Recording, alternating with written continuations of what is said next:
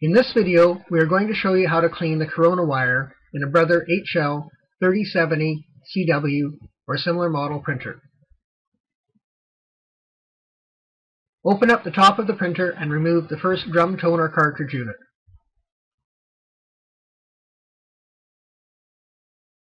There is a green tab on the left side of the drum toner cartridge unit. Press down on the green tab and slide it back and forth across the unit. Repeat this 5 to 10 times to clean the corona wire. Return the tab back to its original position.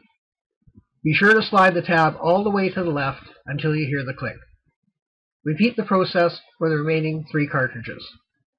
This process needs to be repeated every time you replace the toner cartridge.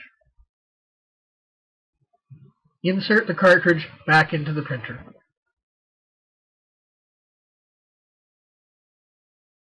Close the cover and the printer is ready for use. For more information, please visit us at www.tonerparts.com.